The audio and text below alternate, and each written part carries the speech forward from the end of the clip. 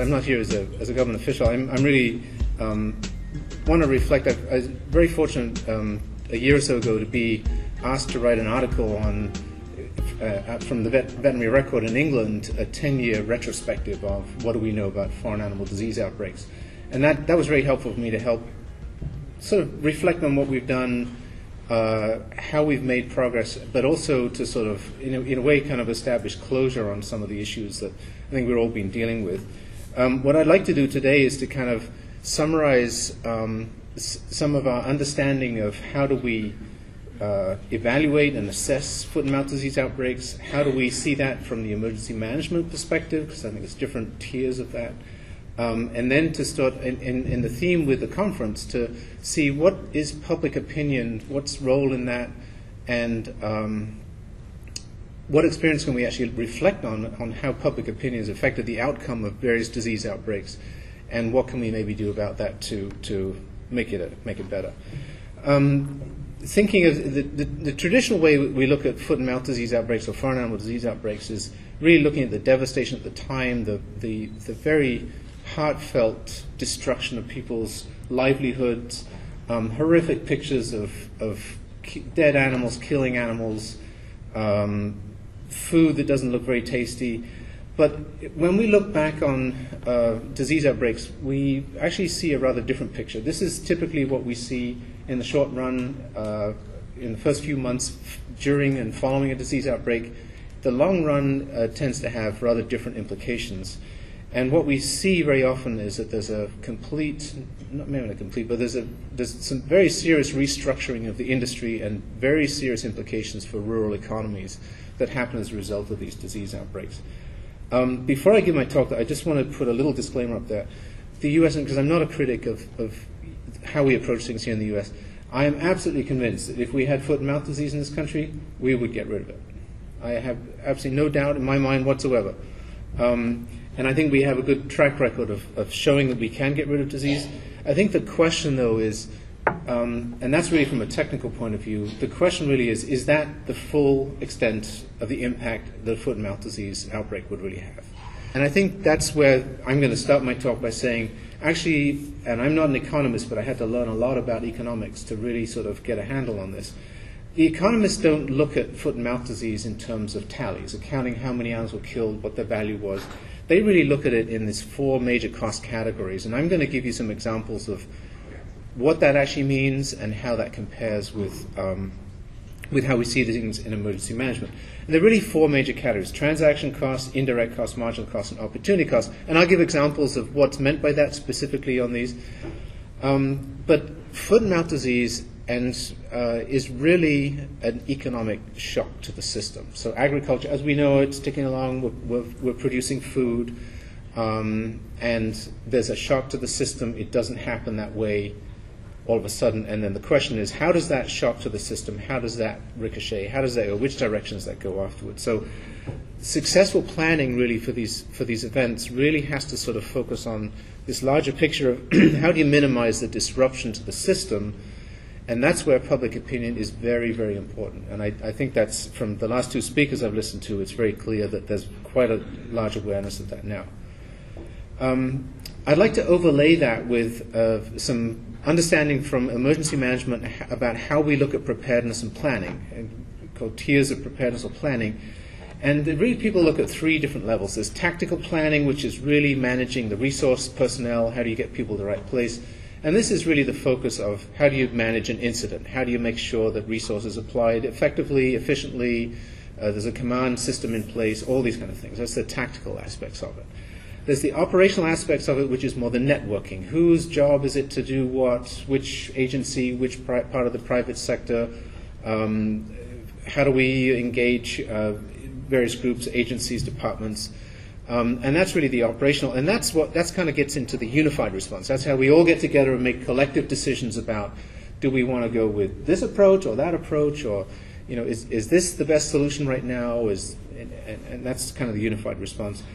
But then there's another level, which is really the strategic level, which is generally and this is, how do you, given responsibilities, especially for elected officials, what they have, how do they want this to look when it's all over?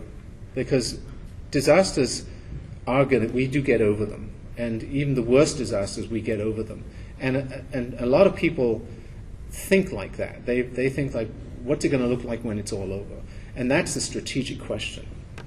And what I like to do is kind of overlay those two thought processes and sort of compare how the transaction costs, like, and I get, as I say, transaction, indirect, marginal, and opportunity costs, how they relate to different levels of planning and preparedness, and give some examples and show you how that comes out. So here I've got, now I use these bidirectional arrow because really in every element there's a little bit of every cost involved, and the examples I'll give you are kind of like classic examples of different things. So let's look at transaction costs or direct costs. That's typically what people talk about, and that's typically the tally that people use. And the classic example that you see would be a quote from many, many types of publications that would say the foot and mouth disease in the UK cost the livestock industry $2.4 billion. Now, there's a problem with that from an economist perspective, because if it costs somebody something, it means it was paid to somebody else.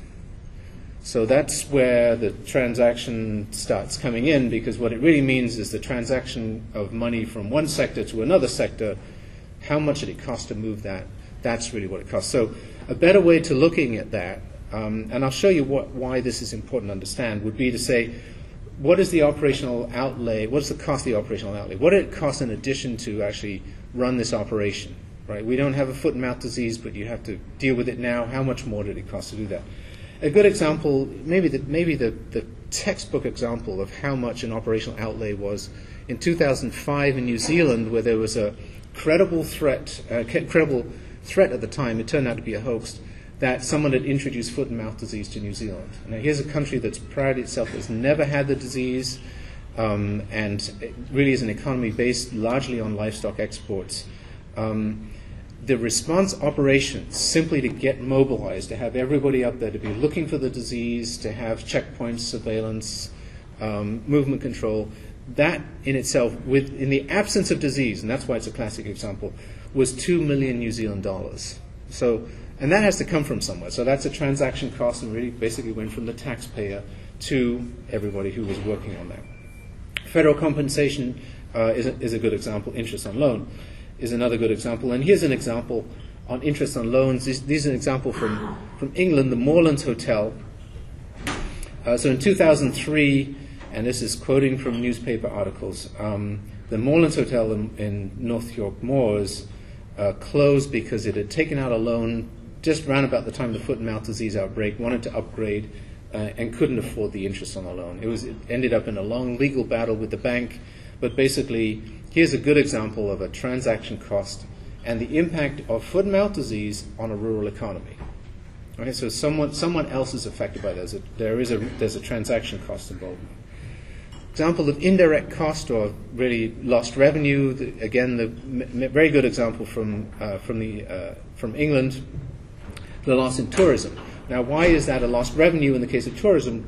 Was because the tourist funding, especially from overseas, wouldn't have been there, wasn't there. If there hadn't been a foot and mouth disease outbreak, people would have come to the UK, would have spent money.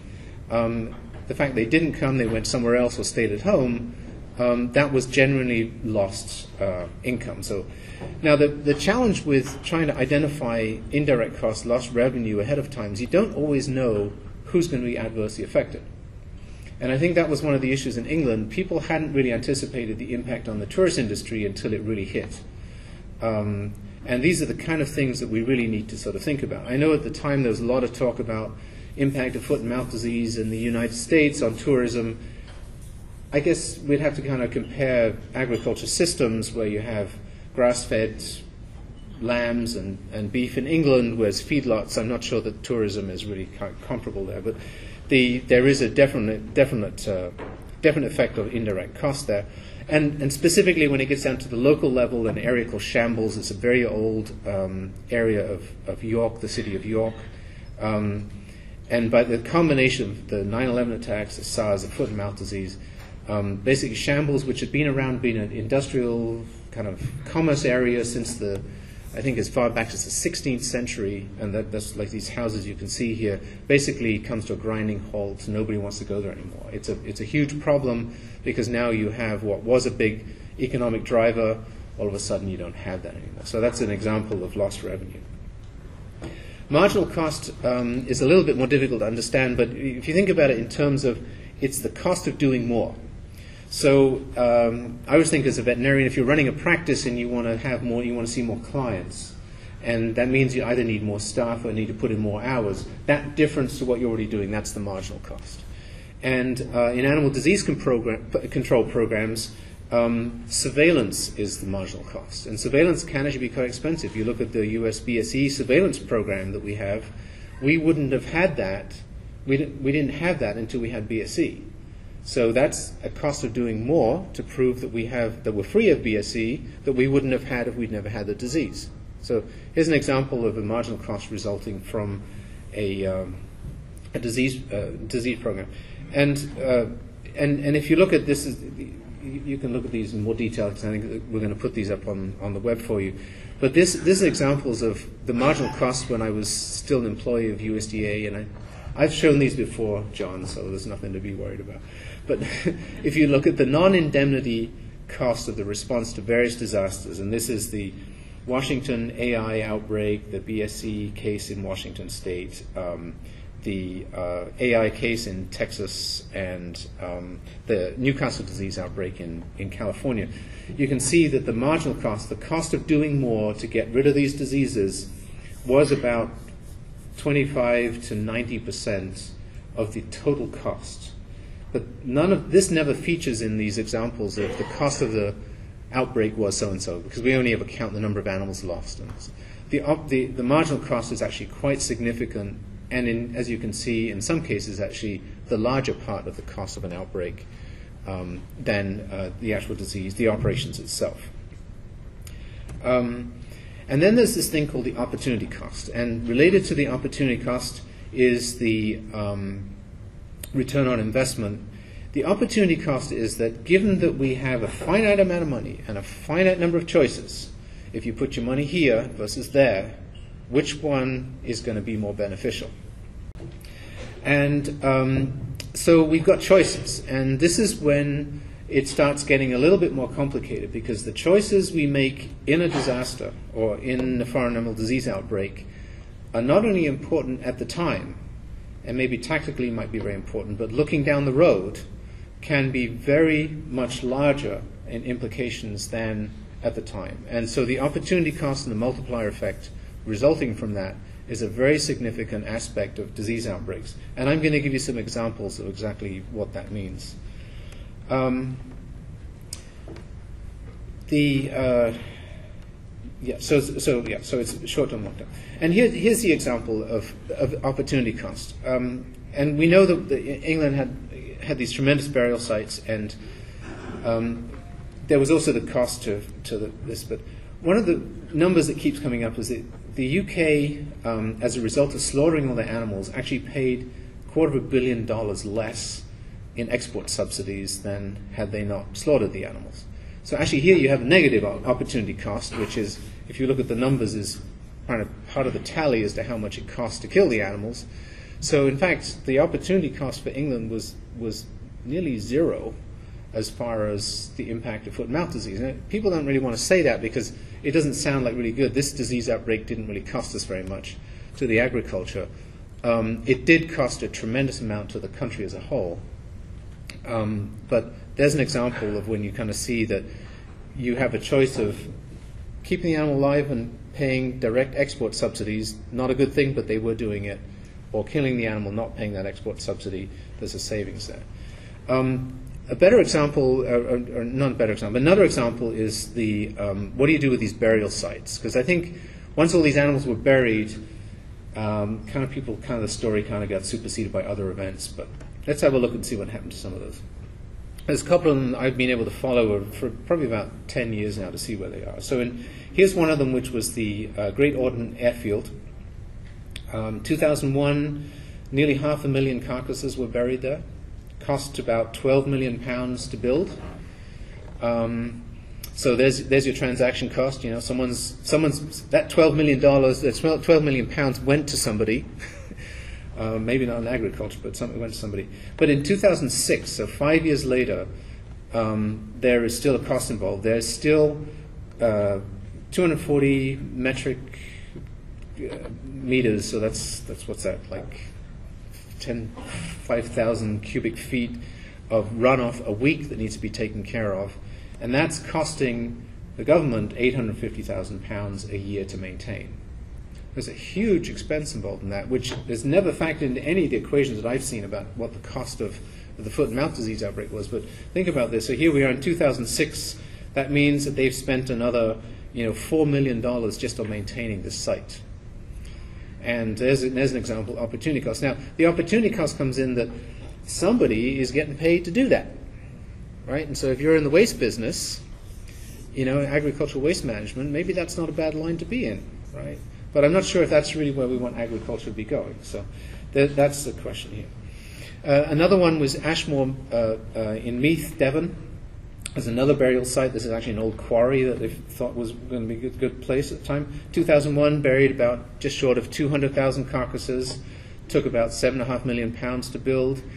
And there's a long story of what was going to happen with this one. In 2003, Ashmore, this is a quote from one of the local newspapers, that Ashmore is to be restored to farmland. Right? So it was farmland, it was grazing land before that. But in 2006, they still have problems very similar to the airfield, that they have considerable expenses in maintaining security, runoff from the site, and maintenance on that. So that one didn't look so good 5 years later either. So again, we've got some huge costs involved in these, and I think these are the kind of issues that we need to be thinking about as we go forward. To amplify the example I was using on opportunity costs, there is this other factor that economists look at, which is called the economic multiplier effect, which is generally, in very coarse terms, they look at four sectors of the economy: agriculture, industrial, services, and construction sectors. And those have multiplier effects. And there's much more detail than that, but they have multiplier effects. And the question is, if you put $1 into agriculture, how many jobs does it generate and support, versus if you put that into industry versus services versus construction? And these are the kind of questions that come up in disasters. I'll give you an example from unrelated to foreign animal diseases, but when you have hurricanes come through the Gulf Coast, there's a whole lot of developers standing around the edge saying, wear the houses down because we see a business opportunity here. And their argument is invariably that they generate and support more jobs through construction than what was there in the first place. Orange groves, for example. And it's a very important one, because I think these economic multiplier effects are often driven by, and the choices for opportunity costs that we have in disasters are driven by public opinion. And that's what I'm going to switch to in just a second, to show you how public opinion has not always been where we want it to be, and then the question is, how can we kind of shape that public opinion going forward? So a good example, just on a tactical level, thinking about multiplier effect, what's the best way to manage the response to a foreign animal disease outbreak? Is it best to have government folks work on that, or is it best to have contractors? Contractors, they're private sector. Basically, if you're paying them, they're supporting jobs, they're spending their money on good things. If you're supporting government people, they already have jobs, and maybe they don't even live in that community. So here's a good question about where the opportunity cost should go and where the better economic multiplier would be. So let's look at some of the long-term outcomes. It's not all bad. Following up on the Morelands Hotel, by 2012, they had gotten over their legal battle with the bank. They were under new management, and now you can actually look them up on Yelp and TripAdvisor, and this kind of stuff. It's actually thought of as one of the best places to stay in Yorkshire. So, like I say, there's elements of all of these costs involved here, but the folks that were in that dilemma at the time didn't know this was going to happen 10 years ago. And the question is, if you think about ourselves now, if we had foot and mouth disease today, where would we want to be 10 years from now? That's really the question. If we look at the economic recovery in the shambles district of York, It became such a problem that there was an economic stimulus package that was put that way. It is again now an international tourist destination, and it was highlighted, for example, with marching the Olympic torch through that area. The shop window I showed you before that had everything closing down, everything has to go, is now the Earl Grey tea rooms, fancy place to go and have a cup of tea. So again, things do turn around, and sometimes disasters actually become more of a stimulus. But there we have the economic multiplier effect. What it looked like at the time, what does it look like 5 to 10 years later? Economic recovery on Ashmore Meath is very interesting because that saga continued. After it was first going to be farmland and then it was still a waste site, in 2010, really quite by surprise, a private donation to the National Trust of over £250,000 to help boost the fortunes, quote unquote, of a number of fritillary butterfly species on Dartmoor. Changed the dynamics, and by 2013, it is now a National Heritage Site, National Trust Site. National Trust is like the Nature Conservancy here in the United States. National Trust Sites, which is now open to the public. And it's a picnic area where people can see lots of fritillary butterflies and birds and everything going on there. So, but what has happened here is it's a long, drawn-out fight. Really 12 years to really get this resolved. But what happened here is we went from agricultural land to waste management to more legal fights, now to a national trust. So there's a huge shift in what happened in that area. And what we don't know in the long run is which one really ended up the better. But I can assure you there's lots of happy people that can walk on these premises, through the fields out there now. The question is, could they do that when it was agricultural land? We don't know. So if we look again at the slide I had earlier, what was then a bidirectional arrow, I hope I've tried to make a case now to show that the transaction costs, the direct costs, as we typically tally them for disasters, is kind of like the tip of the iceberg. And the lost revenue, the marginal cost, the opportunity cost, that's when the impact, especially over the long run, can be very, very substantial in foreign animal disease outbreaks. So, let's think about what would happen here in the United States. Again, some time ago when I was at USDA, I had the fortune of heading up an exercise on foot and mouth disease, working with the Economic Research Service. And they freed up a few nanoseconds time on their mega computer that processes something in the order of 17,000 economic parameters simultaneously. They can tell you what traffic jams are going to be like if there's a pothole in the road. It's really pretty fascinating. And what we did is we took a real county, a real rural county in the United States with real economic data, and we simulated a foot and mouth disease on 60 farms. So not a lot of farms and not a lot of animals, because the farms we picked, we really did generate them. We picked them randomly, so some of them were large, some of them were small, some of them just had 1 or 2 animals or something like that. And then based on the economic parameters that we could then put into the model using, at the time, the current APHIS recommendations for controlling the disease, stop movement, killing animals, how would that impact that one county? Not the country, not the state, not international trade, just that one county. And the model came out with some pretty precise numbers. It said the operational cost to do what it takes, we have written up in our guidelines at the time, would be $1.4 million a week. It would need 750 personnel. And the local impact on the economy, this is not related to agriculture, simple, the local impact on the economy would be it would reduce that county's tax base by $6.4 million a week on the gross county product. Think about that, in a single rural county, $6.4 million a week. And in 1 year, that county would have lost over 700 jobs from food manufacturing, 1,500 jobs from retail, 1,100 jobs from hospitality, and 1,200 jobs from health and social. And species not affected by foot and mouth disease, because the stop movement, would be impacted as well to the tune of nearly $750,000. So this is just looking at, if you take a real county, you simulate a small disease in real farms, you implement the procedures, and now you can start seeing having given those examples of the tactical cost, the $1.4 million, the relationship cost, the operational, and now the strategic cost, this would have huge impacts on that one county. And this is really what I see is, and what I was most concerned about, what motivates me most about my interest in foot and mouth disease, the impact it would have on rural America. It would be devastating, absolutely devastating, and I think here's examples of that. So,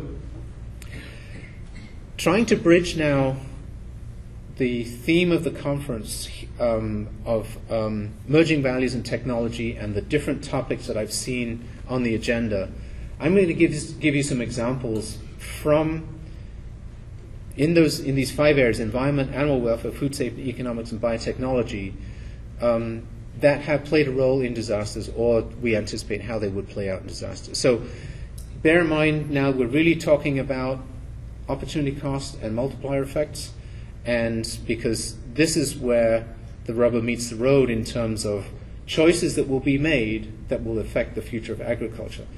Now, I said at the beginning that the 2 previous speakers, and I hope I can do them both justice because they're very excellent, trends that are occurring will accelerate during a disaster.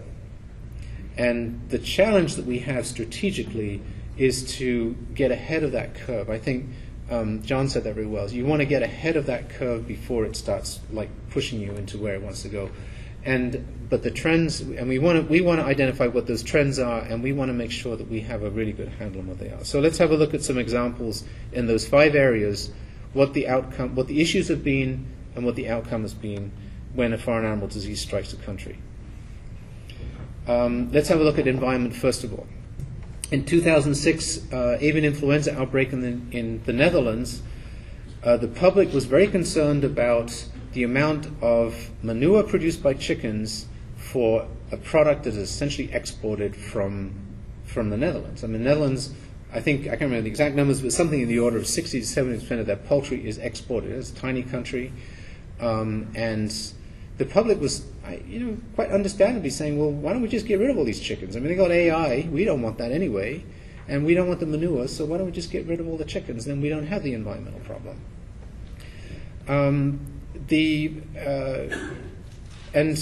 But what really, the discussion about the environment and the role that agriculture plays in that really doesn't touch in that context, and maybe it's because it's a very built-up country, but it doesn't touch on the opportunity cost and the marginal cost of agriculture on that land. I mean, what else could be done with that land than using it for agriculture? Is it going to be built up? Is it going to be a factory? Is it going to be, another dam? That's really the question that comes in here, and I think that's one of those the discussion that we really need to start having to do this, to really get a handle on the environmental issue in disasters. In Taiwan in 1998, when they broke with foot and mouth disease after being free for quite a long time, the public movement convinced the Taiwanese Environmental Protection Agency to issue a moratorium on restocking livestock, restocking swine.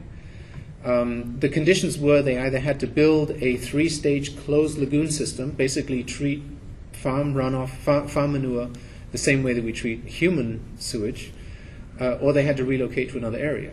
As a result of that, and it's kind of a long story because then they got free of foot and mouth and broke again. It was a long story, but Taiwan's pork industry has really dropped off by about 40% since then, and that's really the net effect of this. And I think, from our perspective, I think we have to be very concerned about the potential for court injunctions, for moratoria, for should we have to depopulate a CAFO. Because as I understand it, in discussing this with some attorneys, the legal environment changes when the animals are gone and the environmental impact has gone with them. And whether we would be able to restock our farms could be a very significant issue in a foreign animal disease outbreak. So something to really think about. I think there's precedent that actually has happened in other countries. Let's look at animal welfare. Public opinion, and this is gross simplification, but public opinion sort of thinks that animals kind of should roam free and be happy. And there's some really interesting claims out there about how much space each individual animal should have. But But when you think about what happens to animals in disasters, the animals that are in their natural environment, and it actually is probably a statistic which is probably true, there's more animals that suffer morbidity, mortality, being in their natural environment through disasters every year than from disease. And the reason for that is because we house them and we take pretty good care of them.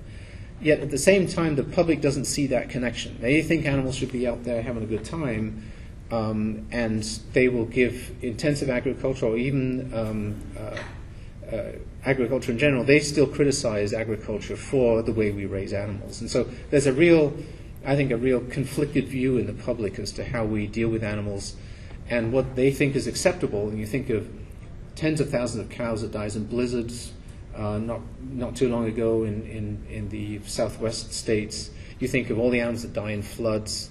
There's a lot of animals suffering because of the way they're kept in these natural environments. So again, I think if we have a foot and mouth disease outbreak, I think how the public views animal welfare and how we treat them, I think we've got some conflicting views that we really need to get a better handle on. Food safety, and I'm certainly not a food safety expert, but I think it's really sort of interesting movement that we see, the growing, the sort of locally grown or locally sourced food, organic food, and the preparation of foods. And if you go to DC now, probably a lot of cities, you see these food trucks with all sorts of exotic foods sold by the roadside, which is all fine and dandy for those of us that can afford them, but it doesn't really address the bigger issue about what does it cost to produce food, who can afford to buy the food, what is the safety of the food, and what's the variety of choices for the food. And I think that's a much bigger issue that all sounds very good if you're pretty well off and you can buy whatever kind of food you want, but if you don't have those choices, which is actually for many people is not the case. I think that argument kind of gets lost in all this. And so what's happened with food safety and disease outbreaks? I think there's precedent to know from a number of disease outbreaks that we can potentially suffer loss of consumer confidence in food. And I think that going forward, especially with foot and mouth disease, which is really purely an animal disease, I think we've got some tremendous challenges ahead of us with risk communication on why are we killing animals to save animals. I think it's acceptable, and I think we can make a good story by saying we have to kill animals to save humans. And I think most people would go along with that. But I think when you start killing animals to save animals, I think it's a hard sell. And I think that the public is going to resent that, and I think we've seen that in England, and we've seen that in other countries where how do we really resolve that? And I think we really need to get a handle on that before we have one of these outbreaks. Because the public is simply going to ask, why do we do it? It's interesting, in the foot and mouth disease in England, the Maasai, who believe that they own all cattle, asked for all their cattle back from England because they saw no point. They have foot and mouth disease, they live with, and they saw no point in killing animals to save animals. I think it's just a fascinating perspective because it's really kind of, it's real. People really don't understand what we're doing. On the economic side, again, I'm not an economist, but I've done quite a few studies on trying to understand what the economics of disasters and of trade are. We've got somewhat divergent opinions on what the public thinks, and sometimes I think the quote is it's in it for the money, or trade protection is good, but I think there's another way to look at it, and that is meat is actually in high demand worldwide, and we are on the supply side of that. Economic efficiency is really the key to sustainability for any business, agriculture as well. Innovation has always provided, especially in the United States, the competitive advantage over many other countries, and we need to maintain that. And I'll give you examples of why disease-free partners, that means animal disease-free partners that we trade with, are better for our exports. So let's look at meat consumption. Probably most of you are familiar with a study done by the International Food Policy Research Institute, IFPRI, in Washington several years ago. This is the livestock revolution that basically looked at the trend in meat consumption over 25 years from the 1970s to the mid-1990s. That basically worldwide, and this is a log chart, the demand and the consumption of meat is increasing throughout the world. And So this is something that's happening, and it's happening mainly for fish, pork, and poultry. You can see that that's the largest, fastest growing sectors demand for these products in the world. And when we see how those different meat types are being produced, they're really being produced in industrial systems, and they're really being produced in the Asian part of the world. And this is really the way it is. And this is not only the way it's going to be projected forward into another 20 years ahead, but it's also the way it's been for the last 20 or 40 years. That actually, even though we think of the green revolution as being a major revolution, the way crops are grown, the actual standardized production index for livestock has actually always outperformed crop production over the last, since 1971, which is they first started recording that. So meat demand is very high. And we have to somehow supply that. Now let's look at some examples on various disease outbreaks. And these are some studies I've done looking at the impact of these connected livestock production with feed supply. So in Taiwan in 1998, so they broke, this is, and to say for the first time, but it was a good study because when I finished this in 2004, they were still free of foot and mouth disease. It was that next year they broke again, but it's another story there.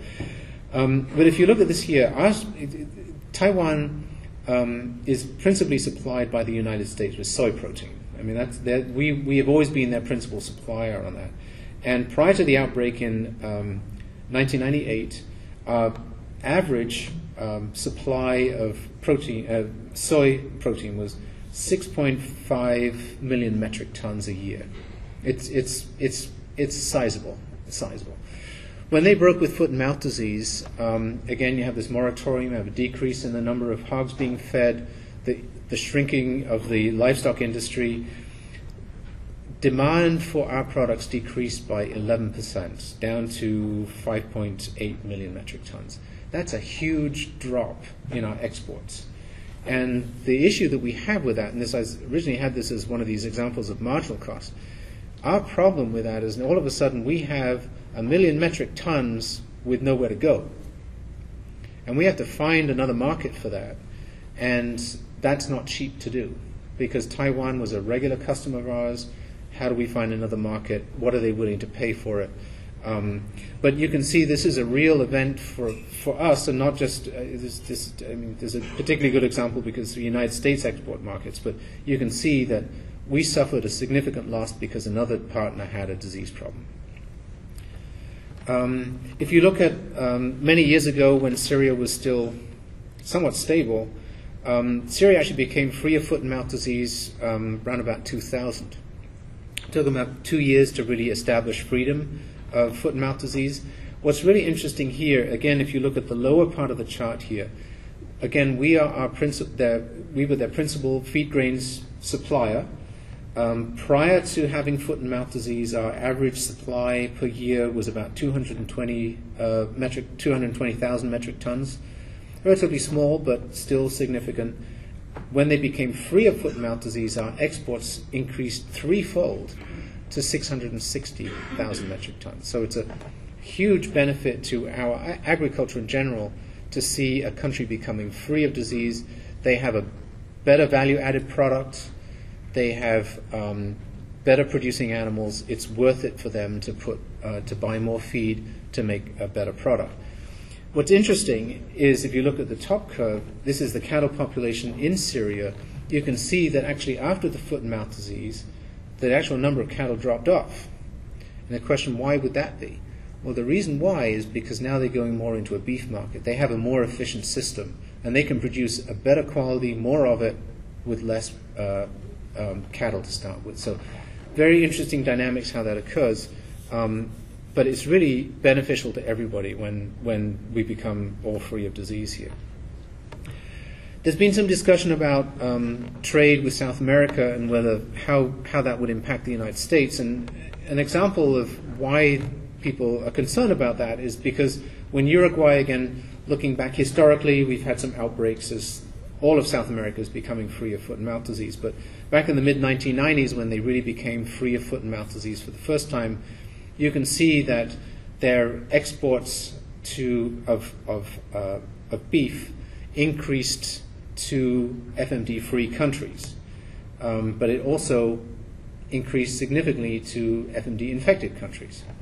However, in the long run, their markets shifted to FMD-free countries because being FMD-free themselves, they could export to higher value markets, and that was the general trend. And some people would say, well, that bringing it into the United States, but I would argue that if you look at where that beef went to, that was never really a big issue for us. So this is just looking at trade statistics for the 1990 and 2000, so basically 5 years apart on either side of becoming free of foot and mouth disease. In 1990, the Mercosur, that's the rest of the South American, the southern cone of South America countries, that was their principal export market. The United States was a substantial market, and lots of other countries as well. But when you see when they became free of foot and mouth disease, at the time much of South America was infected with foot and mouth disease, exports to those countries dropped off, exports to the United States dropped off, but exports to other countries in the North American Free Trade Pact actually increased, so to Mexico, Central America. And so it really wasn't a problem for us, and I think this is another good example of freedom from animal disease is actually beneficial to everybody. It improves everybody's bottom line. And a final example, and where I've looked at the world in terms of are countries infected with foot and mouth disease, or are they free of foot and mouth disease? If you look at this chart here, so everyone on the left of the chart is free of foot and mouth disease, and everyone, all the countries, that's 84 countries, 86 countries that have foot and mouth disease infected, and these are countries that have been in that status for some time. So between 1997 and 2001, so there's not changing status here. Where it says cattle and pigs, that's the total number of animals in those countries. So you can see that most of the animals in the world actually live in foot and mouth disease infected countries, by far the most. But if you look at the next two columns, feed grains and soybeans and meal, that's our exports to those countries, and you can see that the vast majority of our exports go to foot and mouth disease free countries, not foot and mouth disease infected countries. Again, why is that? It's because that's an opportunity for them to have a better value added market, and with that demand for meat, that's what they really want to have. So again, another example where I think it's sort of helpful for everyone to be free of foot and mouth disease. So just to sort of wrap up the economics here real quickly, what concerns me, and I think we have precedent of that, is that when we have very narrow views of animal economics, I think we kind of undermine the many benefits animal agriculture actually has for the world. Meat is a desirable food worldwide. It adds value both to pasture and to feed grains. It creates lots of jobs, and especially in the export market, numbers that you see in many, many studies from many, many countries around the world, every $1 million of value-added export supports about 5,000 jobs in that country. Not just the United States, but you can go to any country, it's very similar statistics for that. So in general, I think thinking in terms of the economics of agriculture, animal agriculture, I think we need to sort of see that there are many more benefits than harm. Biotechnology. Again, how does the public look at biotechnology? On the one side, we have terms like frankenfoods, and we have lots of very heated debates about genetically modified salmon that we have down here on the bottom right, but we don't, with the same gene mutation, we don't have a lot of discussion about the different sized poodles. And these are actually, as far as I understand, I'm not a geneticist, so I can just disclaim that, but they have the same gene mutation. The difference is that the salmon was artificially introduced, the poodles were bred. And the difference between those three poodles, and I did study this because we once had a cow when I was a resident that was just ginormous, and we started looking at her growth hormone receptors on our liver, and she just had huge amounts of them. And that's the only difference in these poodles. They have different numbers of growth hormone receptors on their liver, and if they have very few, they're tiny, and if they have a lot of them, they turn into a big poodle. But the concern I have is that we've entered sort of the realm of nearly the twilight zone on discussion of some of these issues, because these are both scientific. these are testimony of scientific progress. One that we accelerate and we control, and the other one that we do somewhat slowly, but it's also very controlled. And I think that there's some real adverse outcomes that we can see from that. And this is where I think that, again, where public opinion has a lot to do with how we make our choices and how we frame how we want to prepare for foot and mouth disease. The media, again, they're on the supply side. They want to have a lot of stories that sell. And they sell stories that are about crises and sensations. I mean, we're all glued to the story on Boston. And it's a critical event in our history.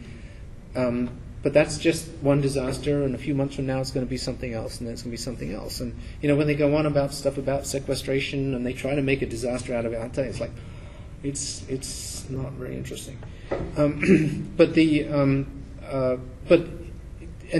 you see the kind of the type of reports when specifically when how the media sort of portrays agriculture and or science in general, and the lots and lots of reports on the connection between vaccines and autism, that really there's no scientific basis to it. The food safety aspects of genetically modified organisms, really, again, lots and lots of discussion about it with very little scientific sort of basis to it, and as well as what the real risk of threat is from diseases from animals. And if you see, I think there are real outcomes from the way that is reported, and the really the unscience that goes into that. You see growing resentment, not just in countries like Pakistan, Nigeria, against vaccination against polio, for various reasons. American conspiracy to sterilize their boys or something like that. But you see this in North America, where parents are developing resentment against vaccines. This is a real scientific dilemma that we're facing. And I think if we were to face a foot and mouth disease outbreak, people would question what's the value of vaccination. If they're questioning the value of vaccination of measles in their children, are they going to accept eating beef that's been vaccinated against foot and mouth disease? Even though we vaccinate against lots of other things, how does the public really see that? And I think that's what sort of gives me real concern about where do we stand with science, and how do we support science from an agricultural perspective. Now, how do we address all of that? And so I've given you sort of, this is how we traditionally look at the cost of foot and mouth disease outbreaks, farm animal disease outbreaks. This is the sort of economist view of it, which shows that there's a lot of elements that we don't really consider. This is these are the public opinion influences that we've had on various disease outbreaks around the country. So how do you wrap all that together? Well, there's a whole, I wouldn't say it's new, but I think there's a very interesting approach to try and identify what are the issues and what are the driving forces affecting the issues, and it's called systems mapping. And it's not really all that complicated, although the systems maps itself can be very, very sophisticated. But what you really want to do is to map out all the influences, all the drivers, all the opinions, and figure out who really matters in all of this. And everybody matters, but what we don't really have is, because we don't have a systems map, is to what extent do they really matter? And I think this is important because, as the examples I've given, you can see that when there is a lack of preparedness on the environmental front in a disease outbreak like in Taiwan, the environmentalists will get their way. When there's a discussion about vaccines and how valuable they are in children, vaccinating animals might not be an option in a foot and mouth disease outbreak. Not because we believe in it, not because it may be the best solution, but simply because the public doesn't say, this can't be good.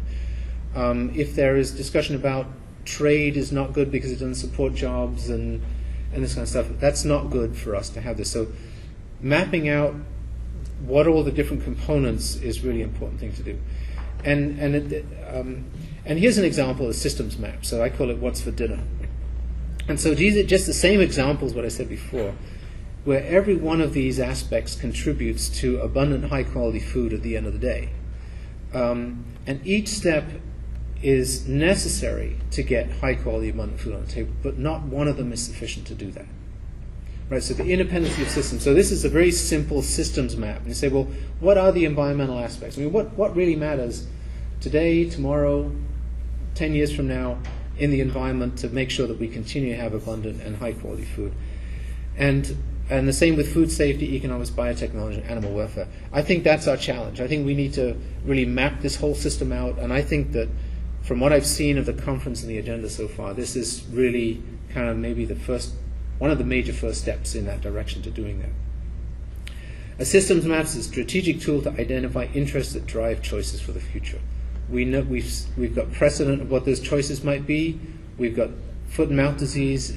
Any kind of crisis is going to create that vacuum for people that want to have their agenda felt. And to show you that this is really not a new concept, a couple of examples of whether you look at a shock to the system as a crisis or an opportunity. One unrelated to agriculture from Peter Luscher, who became the CEO of Siemens, and there's a different issue altogether. Siemens was tied up in some bribery scandal or something, but here's a quote from him talking about using a scandal to drive change. But as I always remind anybody who is listening, that's an interesting statement right there, never miss the opportunities that come from a good crisis. We certainly didn't miss ours. Scandal was created by a sense of urgency. Without change, would have been more difficult to achieve, regardless of who was CEO. Siemens was a very proud company of its history, innovation, success. In the absence of a catalyst like this, people would have asked themselves, why alter anything? So here's somebody who kind of walked into a crisis and said, this is the time to really get Siemens back up and running. And Siemens continues to be one of the leading energy companies in the world. David King, who was a science advisor to Tony Blair, was much criticized for some rather simple, dorky-looking charts that he put up in the foot and mouth disease outbreak. He said, this is why we have to kill all these animals. Whatever the rationale was behind that, David King also did something very spectacular, which I thought in that disease outbreak, is that he used that disease outbreak to further the agenda of science funding. And for the following 10 years, science funding in the United States, really justified by the need for more graphs and charts and better understanding of agriculture, increased in the order of 5 to 6% a year, in the absence of other budgets going down. So again, here's a sort of master of disaster who can say, well, yeah, whatever, I mean, this chart might look dorky, but I have an agenda here, I want to increase funding for science, and that was the opportunity to do it. And that's, I think, what we need to do too when it comes to foreign animal disease outbreaks and agriculture in general. To me, this is a crisis of science and the rationality of how we do this. If we look at public opinion had of animal agriculture in the past, whether people know it or not, they will sympathize with these views. We have eradicated rinderpest, which is a sensational scientific accomplishment. I mean, it's really one of the greatest things that we've done in animal agriculture. We've developed vaccines, including for rinderpest, but think of how we were able to farm the Midwest here and then going further to west. We were only able to do that because we had vaccines against equine encephalitis, which made it possible to have these 20, 30 horse-drawn plows and combine harvesters. Before that, the mortality of horses was so high that we couldn't actually farm the land effectively. Many of the clostridial diseases were developed in animals and have saved countless lives in humans, tetanus, botulism, these kind of things. Environmental health, field hospitals in Vietnam, what a lot of people don't realize is that there were many more fatalities in Vietnam from infectious respiratory disease than from injuries originally, until they consulted with dairy barn specialists who basically put up cattle sheds that had proper air turnover. And all of a sudden the respiratory rates and the respiratory infection rates went all down, and people could actually focus on treating the wounded instead of dealing with pneumonias. Food safety, HACCP, is just one of the greatest processes we have to create one of the safest food supply in the world. These are scientific accomplishments that we have. And last but not least, I always like to remind my physician friends when they talk about herd immunity, that is a veterinary term, and they still are talking about people. That's a concept that comes from veterinary medicine, that when you reach a certain level of immunity in a herd, the disease kind of starts dropping off. And it's a great contribution that animal agriculture, I think, has made to all of this.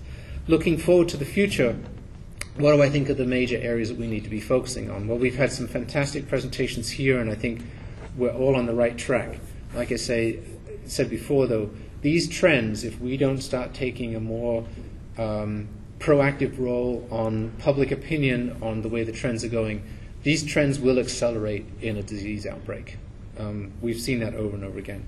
What I think the things we really need to get a handle on the tactical side of things, what is the tipping point for interventions? What I mean for that is, at what point is stamping out, up to what level is stamping out killing animals, is that the best approach? And at what point do we not do that anymore? There's a tipping point. Is it one animal? Is it 1,000 animals? Is it 10,000 animals? Is it really for everything? Or is there a point where we need to say, okay, stamping out is not going to work. We have to go over to a different approach. Live with it, vaccinate it, whatever it is.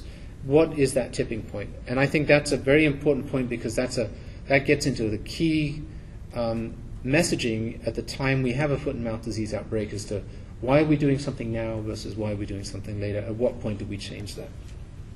And as John said, the public doesn't want to be surprised. If we can tell them ahead of time we're going to do this, they'll accept it, more likely accept it than if we just sort of spring it on them. Disease countermeasures using information technology. It just never fails to baffle me what you can do at an ATM or with an iPhone. And, we have microarrays for detecting disease, and there is technology that you can link the microarray to a cell phone that could dial to an exclusive number, for example, a diagnostic lab, that only the diagnostic lab would actually have the results. This is technology that's sort of out there for a lot of things already that would really sort of help us with communicating disease presence. If we had a positive, the lab could send somebody out. You wouldn't have to have somebody on site. I mean, there's a lot of opportunity out there. I think we've heard it before that the social media is really changing the dynamics. We need to think about how we can take advantage of that.